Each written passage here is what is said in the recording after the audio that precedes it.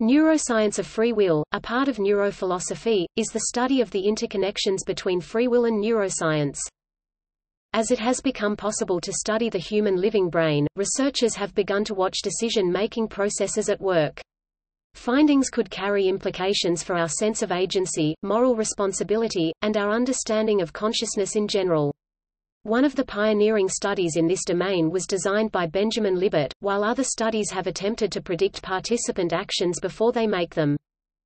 The field remains highly controversial. There is no consensus among researchers about the significance of findings, their meaning, or what conclusions may be drawn. The precise role of consciousness in decision-making therefore remains unclear. Thinkers like Daniel Dennett or Alfred Meillet consider the language used by researchers. They explain that free will means many different things to different people, e.g. some notions of free will are dualistic, some not. Dennett insists that many important and common conceptions of free will are compatible with the emerging evidence from neuroscience.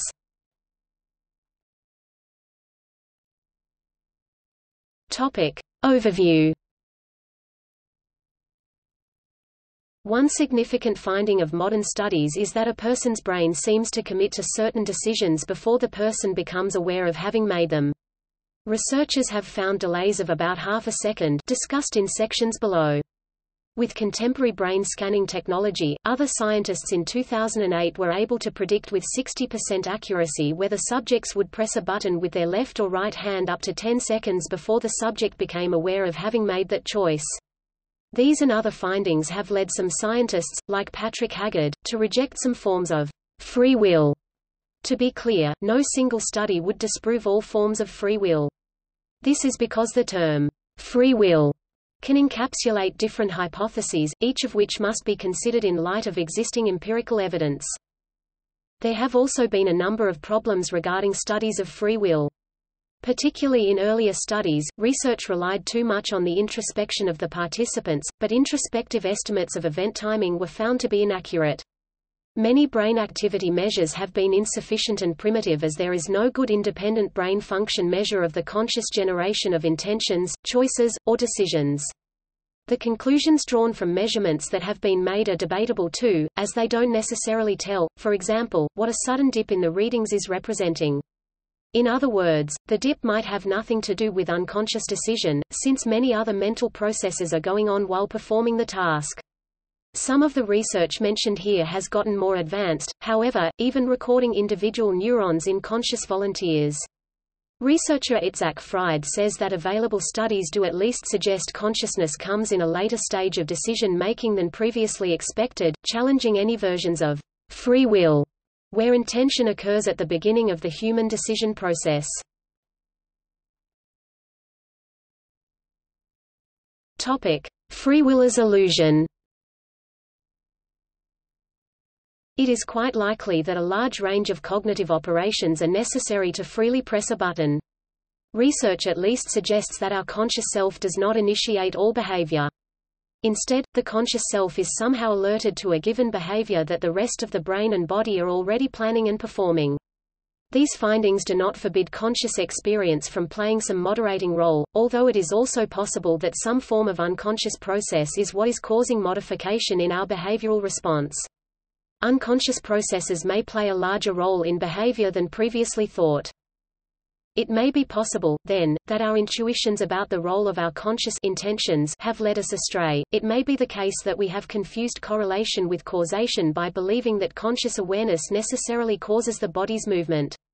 This possibility is bolstered by findings in neurostimulation, brain damage, but also research into introspection illusions. Such illusions show that humans do not have full access to various internal processes. The discovery that humans possess a determined will would have implications for moral responsibility. Neuroscientist and author Sam Harris believes that we are mistaken in believing the intuitive idea that intention initiates actions. In fact, Harris is even critical of the idea that free will is intuitive. He says careful introspection can cast doubt on free will. Harris argues, "Thoughts simply arise in the brain. What else could they do? The truth about us is even stranger than we may suppose. The illusion of free will is itself an illusion." Neuroscientist Walter Jackson Freeman III nevertheless talks about the power of even unconscious systems and actions to change the world according to our intentions. He writes, "Our intentional actions continually flow into the world, changing the world and the relations of our bodies to it. This dynamic system is the self in each of us, it is the agency in charge, not our awareness, which is constantly trying to keep up with what we do." To Freeman, the power of intention and action can be independent of awareness.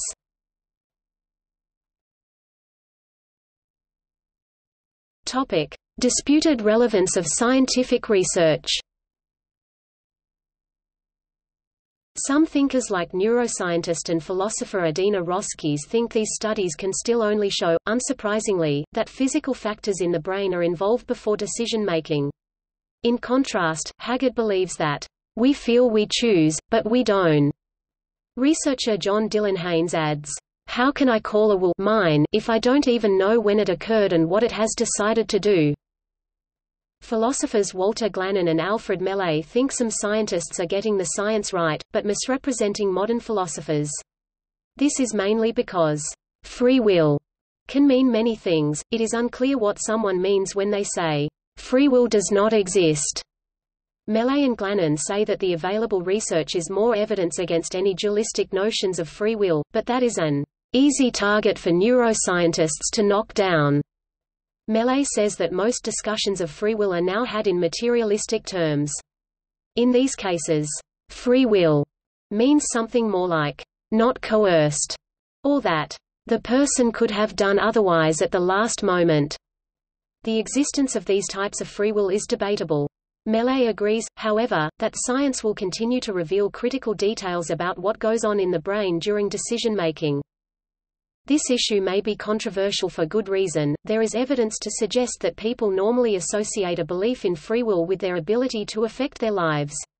Philosopher Daniel Dennett, author of Elbow Room and a supporter of deterministic free will, believes scientists risk making a serious mistake. He says that there are types of free will that are incompatible with modern science, but he says those kinds of free will are not worth wanting. Other types of free will are pivotal to people's sense of responsibility and purpose. See also, believing in free will, and many of these types are actually compatible with modern science. The other studies described below have only just begun to shed light on the role that consciousness plays in actions, and it is too early to draw very strong conclusions about certain kinds of free will. It is worth noting that such experiments, so far, have dealt only with free will decisions made in short time frames, seconds, and may not have direct bearing on free will decisions made thoughtfully by the subject over the course of many seconds, minutes, hours or longer. Scientists have also only so far studied extremely simple behaviors, e.g. moving a finger. Adina Roskies points out 5 areas of neuroscientific research: 1. Action initiation, 2. Intention, 3. Decision, 4. Inhibition and control, and 5. The phenomenology of agency, and for each of these areas Roskies concludes that the science may be developing our understanding of volition or will, but it yet offers nothing for developing the free part of the free will discussion. There is also the question of the influence of such interpretations in people's behavior. In 2008, psychologists Kathleen Vohs and Jonathan Schooler published a study on how people behave when they are prompted to think that determinism is true. They asked their subjects to read one of 2 passages, one suggesting that behavior boils down to environmental or genetic factors not under personal control, the other neutral about what influences behavior. The participants then did a few math problems on a computer. But just before the test started, they were informed that because of a glitch in the computer it occasionally displayed the answer by accident. If this happened, they were to click it away without looking. Those who had read the deterministic message were more likely to cheat on the test. Perhaps, denying free will simply provides the ultimate excuse to behave as one likes, Vohs and Schooler suggested.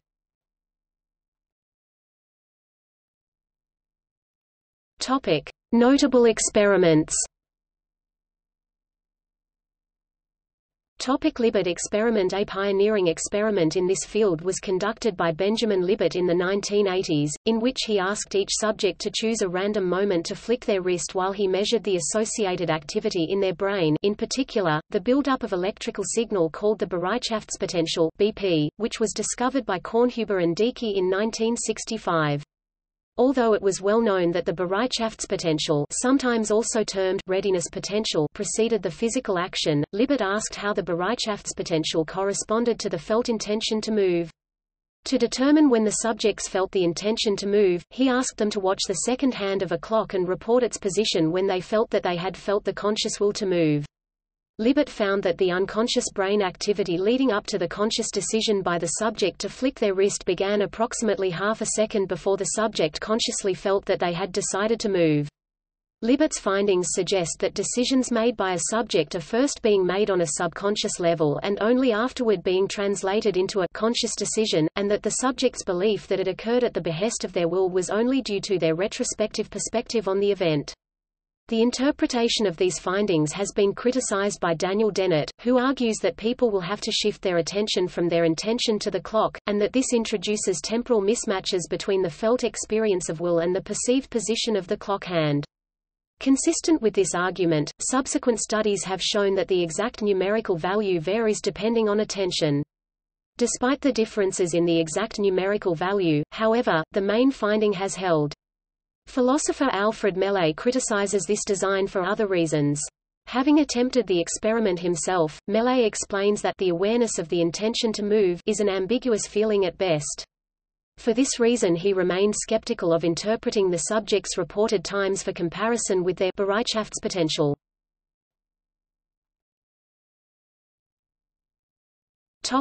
Criticisms. In a variation of this task, Haggard and Eimer asked subjects to decide not only when to move their hands, but also to decide which hand to move. In this case, the felt intention correlated much more closely with the lateralized readiness potential, LRP, an ERP component which measures the difference between left and right hemisphere brain activity. Haggard and Eimer argue that the feeling of conscious will must therefore follow the decision of which hand to move, since the LRP reflects the decision to lift a particular hand. A more direct test of the relationship between the Bereitschaftspotential and the awareness of the intention to move was conducted by Banks and Isham 2009. In their study, participants performed a variant of the Libet's paradigm in which a delayed tone followed the button press. Subsequently, research participants reported the time of their intention to act, e.g., Libet's W. If W were time-locked to the Bereitschaftspotential, W would remain uninfluenced by any post-action information. However, findings from this study show that W in fact shifts systematically with the time of the tone presentation, implicating that W is, at least in part, retrospectively reconstructed rather than predetermined by the Bereitschaftspotential. A study conducted by Jeff Miller and Judy Trevina 2009 suggests that the Bereitschaftspotential (BP) signal in Libet's experiments doesn't represent a decision to move, but that it's merely a sign that the brain is paying attention. In this experiment, the classical Libet experiment was modified by playing an audio tone indicating to volunteers to decide whether to tap a key or not. The researchers found that there was the same RP signal in both cases, regardless of whether or not volunteers actually elected to tap, which suggests that the RP signal doesn't indicate that a decision has been made. In a second experiment, researchers asked volunteers to decide on the spot whether to use left hand or right to tap the key while monitoring their brain signals, and they found no correlation among the signals and the chosen hand. This criticism has itself been criticized by free will researcher Patrick Haggard, who mentions literature that distinguishes two different circuits in the brain that lead to action, a stimulus-response circuit and a voluntary circuit. According to Haggard, researchers applying external stimuli may not be testing the proposed voluntary circuit, nor Libet's hypothesis about internally triggered actions. Libet's interpretation of the ramping up of brain activity prior to the report of conscious will continues to draw heavy criticism. Studies have questioned participants' ability to report the timing of their will. Authors have found that presma activity is modulated by attention. Attention precedes the movement signal by 100 milliseconds, and the prior activity reported could therefore have been product of paying attention to the movement. They also found that the perceived onset of intention depends on neural activity that takes place after the execution of action. Transcranial magnetic stimulation (TMS) applied over the presma after a participant performed an action shifted the perceived onset of the motor intention backward in time, and the perceived time of action execution forward in time. Others have speculated that the preceding neural activity reported by Libet may be an artifact of averaging the time of will, wherein neural activity does not always precede reported will. In a similar replication, they also reported no difference in electrophysiological signs before a decision not to move, and before a decision to move. Despite his findings, Libet himself did not interpret his experiment as evidence of the inefficacy of conscious free will. He points out that although the tendency to press a button may be building up for 500 milliseconds, the conscious will retains a right to veto any action at the last moment. According to this model, unconscious impulses to perform a volitional act are open to suppression by the conscious efforts of the subject, sometimes referred to as free won't. A comparison is made with a golfer, who may swing a club several times before striking the ball. The action simply gets a rubber stamp of approval at the last millisecond. Max Fellmans argues, however, that free won't may turn out to need as much neural preparation as free will. See below. Some studies have however replicated Libet's findings, whilst addressing some of the original criticisms. A recent study has found that individual neurons were found to fire 2 seconds before a reported will to act long before EEG activity predicted such a response. Itzhak Fried replicated Libet's findings in 2011 at the scale of the single neuron. This was accomplished with the help of volunteer epilepsy patients, who needed electrodes implanted deep in their brain for evaluation and treatment anyway. Now able to monitor awake and moving patients, the researchers replicated the timing anomalies that were discovered by Libet and are discussed in the following study. Similarly to these tests, Chun-Shang Soon, Anna Hanshi-He, Stefan Bode and John Dylan Haynes have conducted a study in 2013 claiming to be able to predict the choice to sum or subtract before the subject reports it. William R. Clem pointed out the inconclusiveness of these tests due to design limitations and data interpretations and proposed less ambiguous experiments, while affirming a stand on the existence of free will like Roy F. Baumeister or Catholic neuroscientists such as Tadeusz Pacholczyk. Adrian G. Guggersberg and Anne Motters have also challenged Itzhak Fried's findings. A study by Aaron Scherger and colleagues published in PNAS challenged assumptions about the causal nature of the Bereitschaftspotential itself and the pre-movement build-up of neural activity in general, thus denying the conclusions drawn from studies such as Libet's and Fried's. See the Information Philosopher and New Scientist for commentary on this study.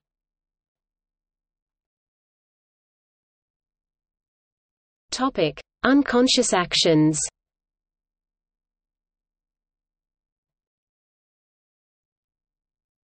Topic: Timing intentions compared to actions.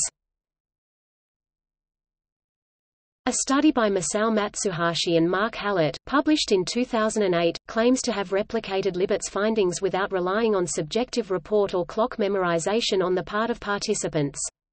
The authors believe that their method can identify the time t at which a subject becomes aware of his own movement.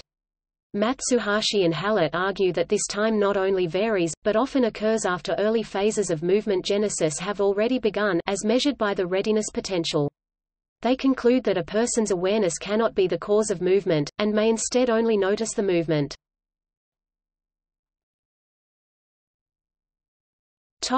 The experiment. Matsuhashi and Hallett's study can be summarized thus.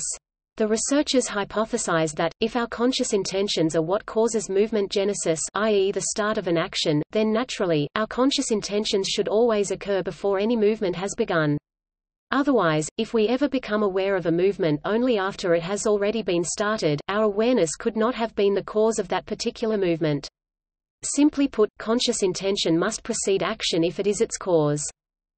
To test this hypothesis, Matsuhashi and Hallett had volunteers perform brisk finger movements at random intervals, while not counting or planning when to make such future movements, but rather immediately making a movement as soon as they thought about it. An externally controlled stop signal sound was played at pseudo-random intervals, and the volunteers had to cancel their intent to move if they heard a signal while being aware of their own immediate intention to move. Whenever there was an action, finger movement, the authors documented and graphed any tones that occurred before that action. The graph of tones before actions therefore only shows tones before the subject is even aware of his movement genesis, or else they would have stopped or vetoed the movement, and b after it is too late to veto the action. This second set of graph tones is of little importance here. In this work, movement genesis is defined as the brain process of making movement, of which physiological observations have been made via electrodes indicating that it may occur before conscious awareness of intent to move. See Benjamin Libet. By looking to see when tones started preventing actions, the researchers supposedly know the length of time in seconds that exists between when a subject holds a conscious intention to move and performs the action of movement. This moment of awareness, as seen in the graph below, is dubbed t, the mean time of conscious intention to move. It can be found by looking at the border between tones and no tones. This enables the researchers to estimate the timing of the conscious intention to move without relying on the subject's knowledge or demanding them to focus on a clock. The last step of the experiment is to compare time t for each subject with their event-related potential (ERP) measures, e.g. seen in this page's lead image, which reveal when their finger movement genesis first begins. The researchers found that the time of the conscious intention to move t normally occurred too late to be the cause of movement genesis. See the example of a subject's graph below on the right. Although it is not shown on the graph, the subject's readiness potentials (ERP) tells us that his actions start at -2.8 seconds, and yet this is substantially earlier than his conscious intention to move time t -1.8 seconds. Matsuhashi and Hallett concluded that the feeling of the conscious intention to move does not cause movement genesis. Both the feeling of intention and the movement itself are the result of unconscious processing. Topic: Analysis and interpretation. This study is similar to Libet's in some ways. Volunteers were again asked to perform finger extensions in short, self-paced intervals. In this version of the experiment, researchers introduced randomly timed stop tones during the self-paced movements. If participants were not conscious of any intention to move, they simply ignored the tone. On the other hand, if they were aware of their intention to move at the time of the tone, they had to try to veto the action, then relax for a bit before continuing self-paced movements. This experimental design allowed Matsuhashi and Hallett to see when, once the subject moved his finger, any tones occurred. The goal was to identify their own equivalent of Libet's W, their own estimation of the timing of the conscious intention to move, which they would call T time. Testing the hypothesis that conscious intention occurs after movement genesis has already begun required the researchers to analyze the distribution of responses to tones before actions. The idea is that, after time t, tones will lead to vetoing and thus a reduced representation in the data. There would also be a point of no return p where a tone was too close to the movement onset for the movement to be vetoed. In other words, the researchers were expecting to see the following on the graph: many unsuppressed responses to tones while the subjects are not yet aware of their movement genesis, followed by a drop in the number of unsuppressed responses to tones during a certain period of time during which the subjects are conscious of their intentions and are stopping any movements, and finally a brief increase again in unsuppressed responses to tones when the subjects do not have the time to process the tone and prevent an action, they have passed the action's point of no return. That is exactly what the researchers found. See the graph on the right, below. The graph shows the times at which unsuppressed responses to tones occurred when the volunteer moved. He showed many unsuppressed responses to tones dubbed tone events on the graph, on average up until 1.8 seconds before movement onset, but a significant decrease in tone events immediately after that time. Presumably this is because the subject usually became aware of his intention to move at about -1.8 seconds, which is then labeled point t. Since most actions are vetoed if a tone occurs after point t, there are very few tone events represented during that range. Finally, there is a sudden increase in the number of tone events at 0.1 seconds, meaning this subject has passed point p. Matsuhashi and Hallett were thus able to establish an average time t -1.8 seconds without subjective report. This, they compared to ERP measurements of movement, which had detected movement beginning at about -2.8 seconds on average for this participant.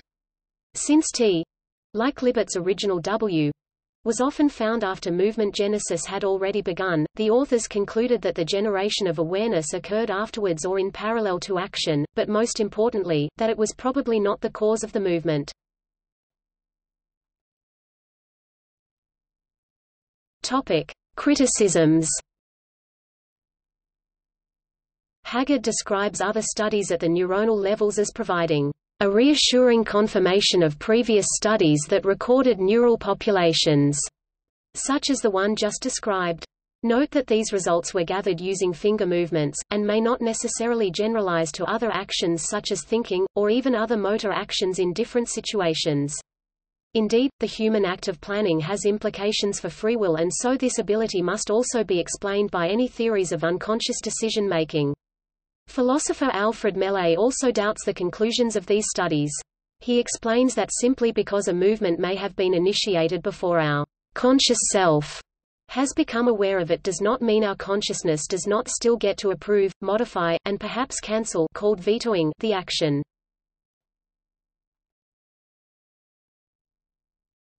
Topic: Unconsciously cancelling actions. The possibility that human free won't is also the prerogative of the subconscious is being explored. Topic: Retrospective judgment of free choice. Recent research by Simone Kuhn and Marcel Brass suggests that our consciousness may not be what causes some actions to be vetoed at the last moment. First of all, their experiment relies on the simple idea that we ought to know when we consciously cancel an action, i.e., we should have access to that information. Secondly, they suggest that access to this information means humans should find it easy to tell, just after completing an action, whether it was impulsive, there being no time to decide, and when there was time to deliberate, the participant decided to allow, not to veto the action. The study found evidence that subjects could not tell this important difference. This again leaves some conceptions of free will vulnerable to the introspection illusion. The researchers interpret their results to mean that the decision to veto an action is determined subconsciously, just as the initiation of the action may have been subconscious in the first place. The experiment.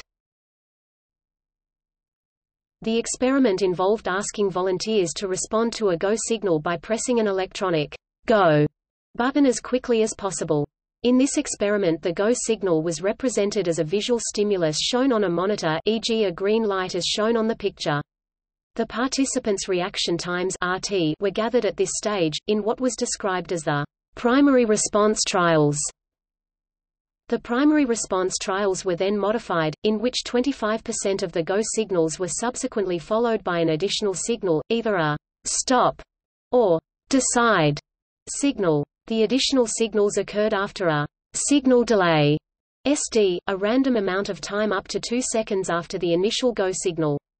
They also occurred equally, each representing 12.5% of experimental cases. These additional signals were represented by the initial stimulus changing color, e.g. to either a red or orange light.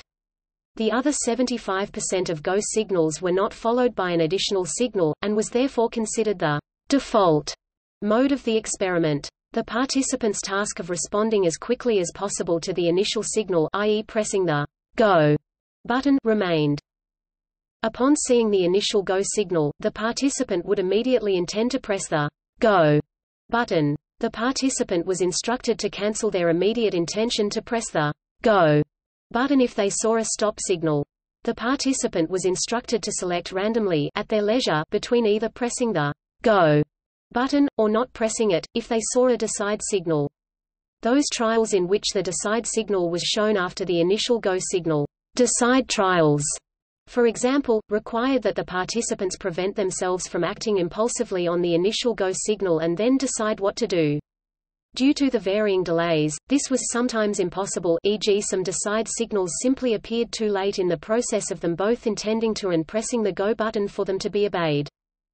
Those trials in which the subject reacted to the go signal impulsively without seeing a subsequent signal show a quick RT of about 600 ms. Those trials in which the decide signal was shown too late, and the participant had already enacted their impulse to press the go button, i.e. had not decided to do so, also show a quick RT of about 600 ms. Those trials in which a stop signal was shown and the participant successfully responded to it, do not show a response time. Those trials in which a decide signal was shown, and the participant decided not to press the go button, also do not show a response time. Those trials in which a decide signal was shown, and the participant had not already enacted their impulse to press the go button, but in which it was theorized that they had had the opportunity to decide what to do, show a comparatively slow RT, in this case closer to 1400 ms. The participant was asked at the end of those decide trials, in which they had actually pressed the go button, whether they had acted impulsively without enough time to register the decide signal before enacting their intent to press the go button in response to the initial go signal stimulus, or had acted based upon a conscious decision made after seeing the decide signal. Based upon the response time data, however, it appears there was discrepancy between when the user thought they had had the opportunity to decide and had therefore not acted on their impulses, in this case deciding to press the go button, and when they thought they had acted impulsively based upon the initial go signal, where the decide signal came too late to be obeyed. Topic: The rationale. Kuhn and Brass wanted to test participant self-knowledge. The first step was that after every decide trial, participants were next asked whether they had actually had time to decide. Specifically, the volunteers were asked to label each decide trial as either failed to decide, the action was the result of acting impulsively on the initial go signal, or successful decide, the result of a deliberated decision. See the diagram on the right for this decide trial split, failed to decide and successful decide. The next split in this diagram, participant correct or incorrect, will be explained at the end of this experiment. Note also that the researchers sorted the participants' successful decide trials into decide go and decide no go, but were not concerned with the no-go trials since they did not yield any RT data and are not featured anywhere in the diagram on the right. Note that successful stop trials did not yield RT data either. Kuhn and Brass now knew what to expect: primary response trials, any failed stop trials, and the failed to decide trials were all instances where the participant obviously acted impulsively. They would show the same quick RT. In contrast, the successful decide trials, where the decision was a go and the subject moved, should show a slower RT. Presumably, if deciding whether to veto is a conscious process, volunteers should have no trouble distinguishing impulsivity from instances of true deliberate continuation of a movement.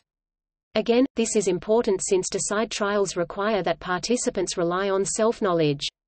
Note that stop trials cannot test self-knowledge because if the subject does act, it is obvious to them that they reacted impulsively. Topic: Results and implications. Unsurprisingly, the recorded RTs for the primary response trials, failed stop trials, and failed to decide trials all showed similar RTs. 600 milliseconds seems to indicate an impulsive action made without time to truly deliberate. What the two researchers found next was not as easy to explain. While some successful decide trials did show the telltale slow RT of deliberation averaging around 1,400 milliseconds, participants had also labeled many impulsive actions as successful decide. This result is startling because participants should have had no trouble identifying which actions were the results of a conscious I will not veto, and which actions were deliberated, impulsive reactions to the initial go signal. As the authors explain, in decide trials the participants, it seems, were not able to reliably identify whether they had really had time to decide, at least, not based on internal signals. The authors explain that this result is difficult to reconcile with the idea of a conscious veto, but simple to understand if the veto is considered an unconscious process. Thus it seems that the intention to move might not only arise from the subconscious, but it may only be inhibited if the subconscious says so. This conclusion could suggest that the phenomenon of consciousness is more of narration than direct arbitration, i.e. unconscious processing causes all thoughts, and these thoughts are again processed subconsciously. Topic: Criticisms. After the above experiments, the authors concluded that subjects sometimes could not distinguish between producing an action without stopping and stopping an action before voluntarily resuming. Or in other words, they could not distinguish between actions that are immediate and impulsive as opposed to delayed by deliberation. To be clear, one assumption of the authors is that all the early 600 milliseconds actions are unconscious, and all the later actions are conscious. These conclusions and assumptions have yet to be debated within the scientific literature or even replicated. It is a very early study. The results of the trial in which the so-called successful decide data with its respective longer time measured was observed may have possible implications for our understanding of the role of consciousness as the modulator of a given action or response. And these possible implications cannot merely be omitted or ignored without valid reasons, especially when the authors of the experiment suggest that the late decide trials were actually deliberated. It is worth noting that Libet consistently referred to a veto of an action that was initiated endogenously. That is, a veto that occurs in the absence of external cues, instead relying on only internal cues, if any at all. This veto may be a different type of veto than the one explored by Kuhn and Brass using their decide signal. Daniel Dennett also argues that no clear conclusion about volition can be derived from Benjamin Libet's experiments supposedly demonstrating the non-existence of conscious volition. According to Dennett, ambiguities in the timings of the different events involved. Libet tells when the readiness potential occurs objectively, using electrodes, but relies on the subject reporting the position of the hand of a clock to determine when the conscious decision was made. As Dennett points out, this is only a report of where it seems to the subject that various things come together, not of the objective time at which they actually occur.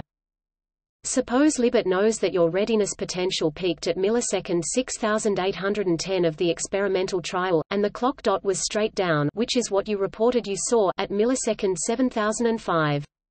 How many milliseconds should he have to add to this number to get the time you were conscious of it? The light gets from your clock face to your eyeball almost instantaneously, but the path of the signals from retina through lateral geniculate nucleus to striate cortex takes 5 to 10 milliseconds.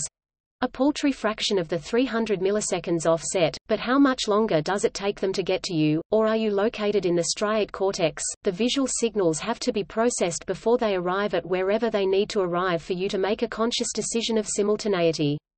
Libet's method presupposes, in short, that we can locate the intersection of two trajectories: the rising to consciousness of signals representing the decision to flick, the rising to consciousness of signals representing successive clock face orientations, so that these events occur side by side as it were in place where their simultaneity can be noted. The point of no return. In early 2016, PNAS published a paper by researchers in Berlin, Germany, The Point of No Return in Vetoing Self-Initiated Movements, in which the authors set out to investigate whether human subjects had the ability to veto an action, in this study, a movement of the foot, after the detection of its Bereitschaftspotential (BP). The Bereitschaftspotential, which was discovered by Kornhuber and Diekey in 1965, is an instance of unconscious electrical activity within the motor cortex, quantified by the use of EEG, that occurs moments before a motion is performed by a person. It is considered a signal that the brain is getting ready to perform the motion. The study found evidence that these actions can be vetoed even after the BP is detected, i.e., after it can be seen that the brain has started preparing for the action. The researchers maintain this is evidence for the existence of at least some degree of free will in humans. Previously, it had been argued that, given the unconscious nature of the BP and its usefulness in predicting a person's movement, these are movements that are initiated by the brain without the involvement of the conscious will of the person. The study showed that subjects were able to override these signals and stop short of performing the movement that was being anticipated by the BP. Furthermore, researchers identified what was termed a point of no return. Once the BP is detected for a movement, the person could refrain from performing the movement only if they attempted to cancel at 200 milliseconds or longer before the onset of the movement. After this point, the person was unable to avoid performing the movement. Previously, Kornhuber and Diekey underlined that absence of conscious will during the early Bereitschaftspotential, termed BP1, is not a proof of the non-existence of free will, as also unconscious agendas may be free and non-deterministic. According to their suggestion, man has relative freedom, i.e. freedom in degrees, that can be in or decreased through deliberate choices that involve both conscious and unconscious panencephalic processes.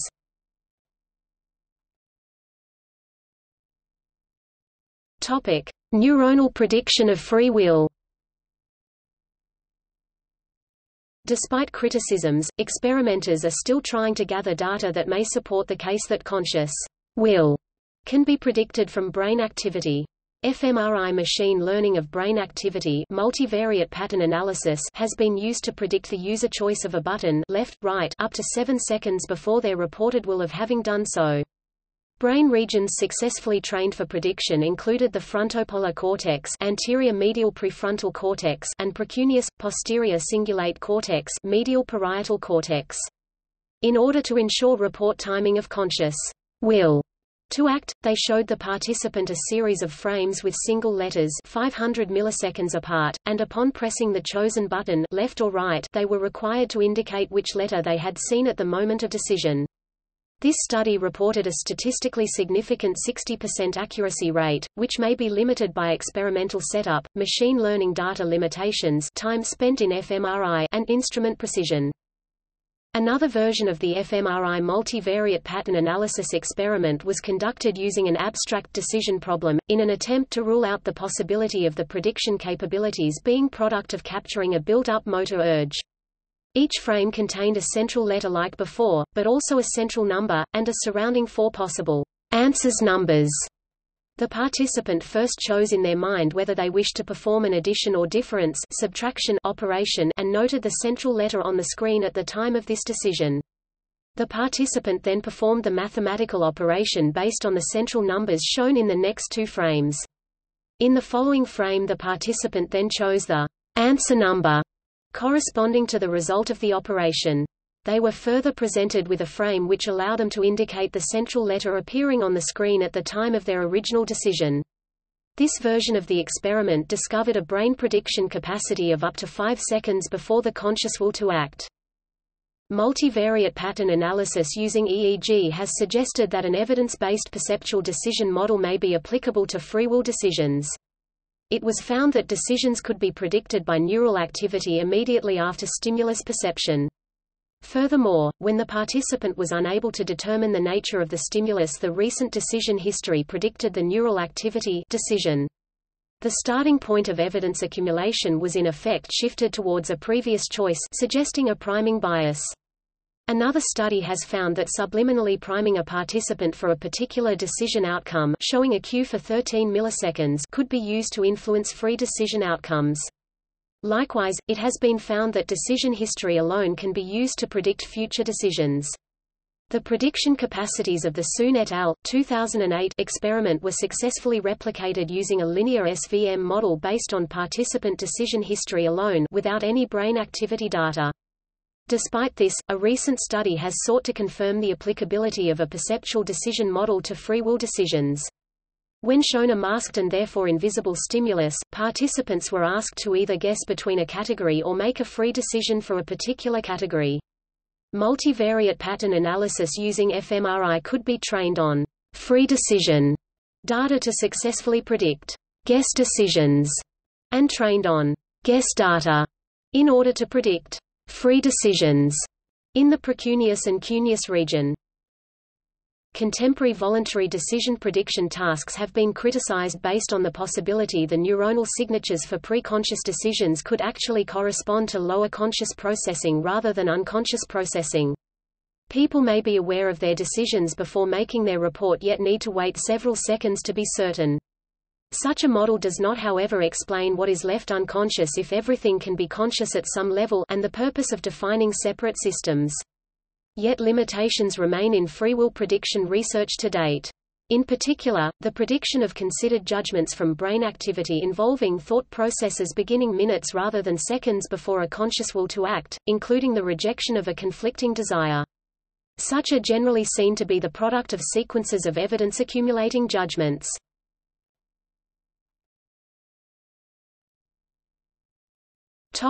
Other related phenomena.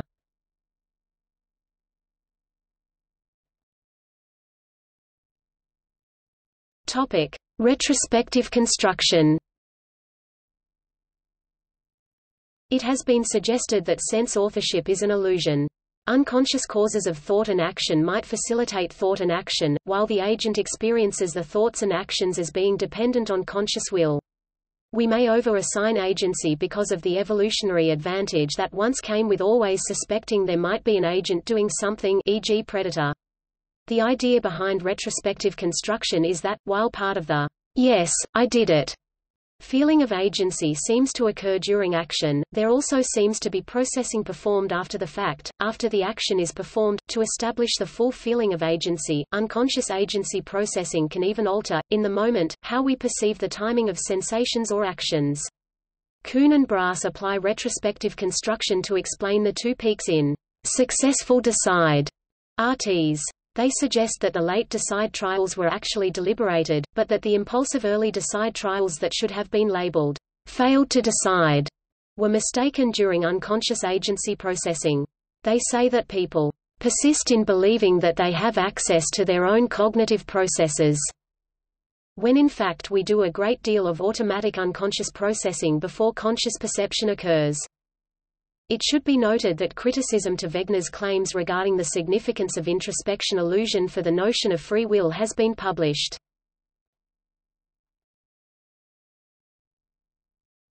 Topic: Manipulating choice. Some research suggests that TMS can be used to manipulate the perception of authorship of a specific choice. Experiments showed that neurostimulation could affect which hands people move, even though the experience of free will was intact. An early TMS study revealed that activation of one side of the neocortex could be used to bias the selection of one's opposite side hand in a forced choice decision task. Ammon and Gandivia found that it was possible to influence which hand people move by stimulating frontal regions that are involved in movement planning using transcranial magnetic stimulation in the left or right hemisphere of the brain. Right-handed people would normally choose to move their right hand 60% of the time, but when the right hemisphere was stimulated they would instead choose their left hand 80% of the time. Recall that the right hemisphere of the brain is responsible for the left side of the body, and the left hemisphere for the right. Despite the external influence on their decision-making, the subjects continued to report that they believed their choice of hand had been made freely. In a follow-up experiment, Álvaro Pascual León and colleagues found similar results, but also noted that the transcranial magnetic stimulation must occur within 200 milliseconds, consistent with the time course derived from the Libet experiments. In late 2015, a team of researchers from the UK and the US published a paper demonstrating similar findings. The researchers concluded that motor responses and the choice of hand can be modulated using TDCS. However, a different attempt by Sohn et al. Failed to replicate such results. Later, Jeffrey Gray wrote in his book Consciousness, Creeping Up on the Hard Problem that tests looking for the influence of electromagnetic fields on brain function have been universally negative in their result.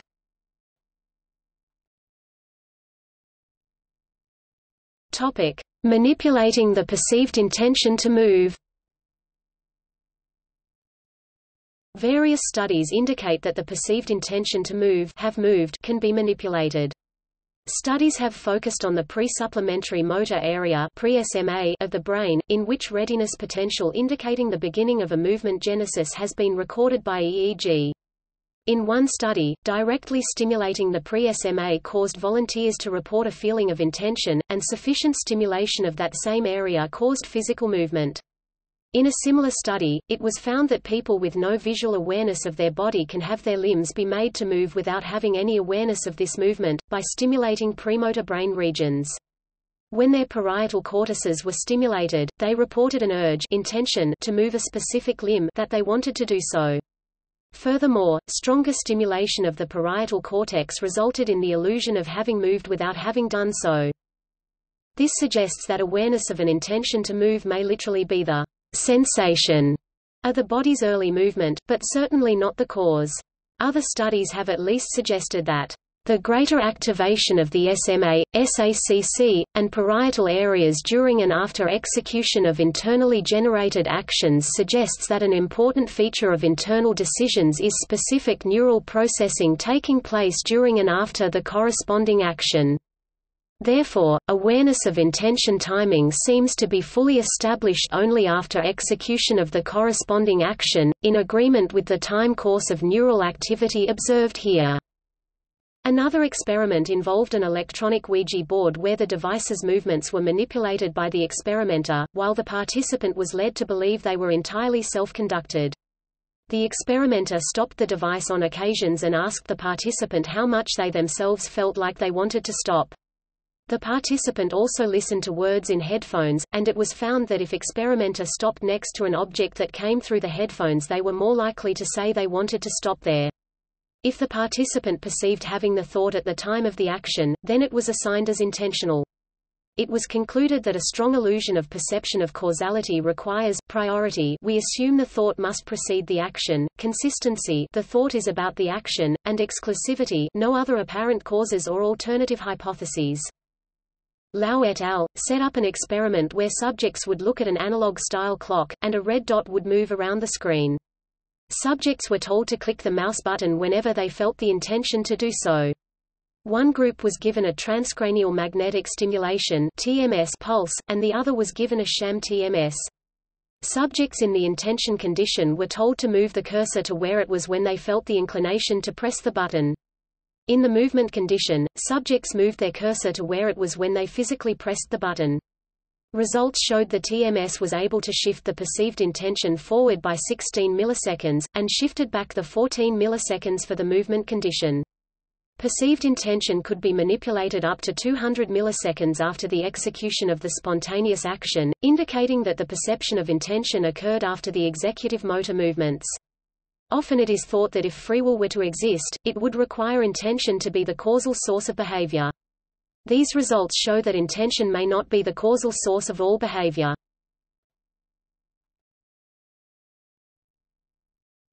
Topic: Related models. The idea that intention co-occurs with rather than causes movement is reminiscent of forward models of motor control, or FMMC, which have been used to try to explain inner speech. FMMCs describe parallel circuits. Movement is processed in parallel with other predictions of movement. If the movement matches the prediction, the feeling of agency occurs. FMMCs have been applied in other related experiments. Metcalf and her colleagues used an FMMC to explain how volunteers determine whether they are in control of a computer game task. On the other hand, they acknowledge other factors too. The authors attribute feelings of agency to desirability of the results, see self-serving biases, and top-down processing, reasoning and inferences about the situation. In this case, it is by the application of the forward model that one might imagine how other consciousness processes could be the result of efferent, predictive processing. If the conscious self is the efferent copy of actions and vetoes being performed, then the consciousness is a sort of narrator of what is already occurring in the body, and an incomplete narrator at that. Haggard, summarizing data taken from recent neuron recordings, says, "These data give the impression that conscious intention is just a subjective corollary of an action being about to occur." Parallel processing helps explain how we might experience a sort of contra-causal free will even if it were determined. How the brain constructs consciousness is still a mystery, and cracking it open would have a significant bearing on the question of free will. Numerous different models have been proposed, for example, the multiple drafts model, which argues that there is no central Cartesian theater where conscious experience would be represented, but rather that consciousness is located all across the brain. This model would explain the delay between the decision and conscious realization, as experiencing everything as a continuous film strip comes behind the actual conscious decision. In contrast, there exist models of Cartesian materialism that have gained recognition by neuroscience, implying that there might be special brain areas that store the contents of consciousness. This does not, however, rule out the possibility of a conscious will. Other models such as epiphenomenalism argue that conscious will is an illusion, and that consciousness is a byproduct of physical states of the world. Work in this sector is still highly speculative, and researchers favor no single model of consciousness. See also, philosophy of mind.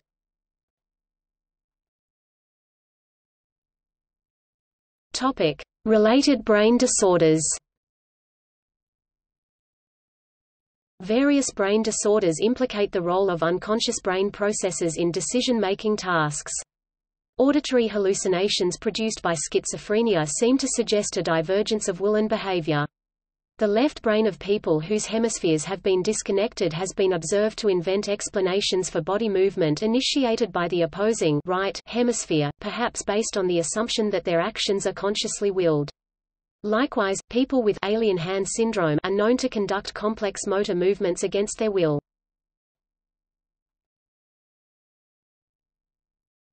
Topic: Neural models of voluntary action. A neural model for voluntary action proposed by Haggard comprises two major circuits. The first involving early preparatory signals, basal ganglia substantia nigra and striatum, prior intention and deliberation, medial prefrontal cortex, motor preparation, readiness potential, presma and SMA, and motor execution, primary motor cortex, spinal cord and muscles. The second involving the parietal pre-motor circuit for object-guided actions, for example grasping, premotor cortex, primary motor cortex, primary somatosensory cortex, parietal cortex, and back to the premotor cortex. He proposed that voluntary action involves external environment input when decision, motivations, reasons for actions early whether decision, task and action selection what decision, a final predictive check late whether decision and action execution. Another neural model for voluntary action also involves what, when, and whether WWW-based decisions. The what component of decisions is considered a function of the anterior cingulate cortex, which is involved in conflict monitoring. The timing when of the decisions are considered a function of the presma and SMA, which is involved in motor preparation. Finally, the whether component is considered a function of the dorsal medial prefrontal cortex.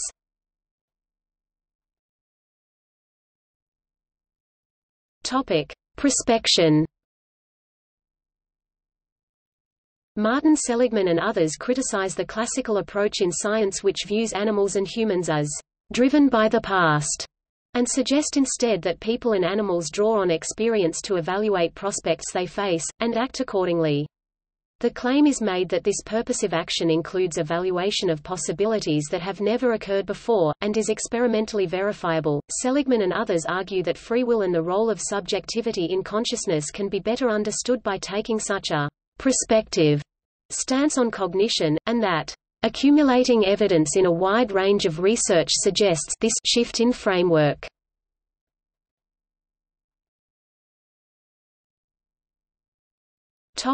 See also: